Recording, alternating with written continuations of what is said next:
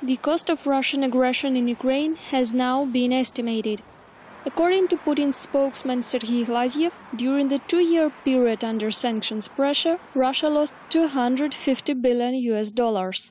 The official claims the budget money keep on decreasing because of the international restrictions.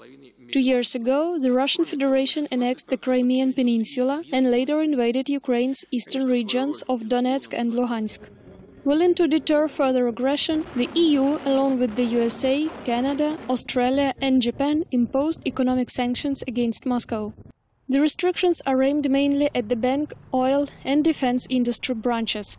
A prominent Russian edition Vedomosti estimated 2 more years under sanctions, along with cheap oil, can presumably result in $600 billion losses.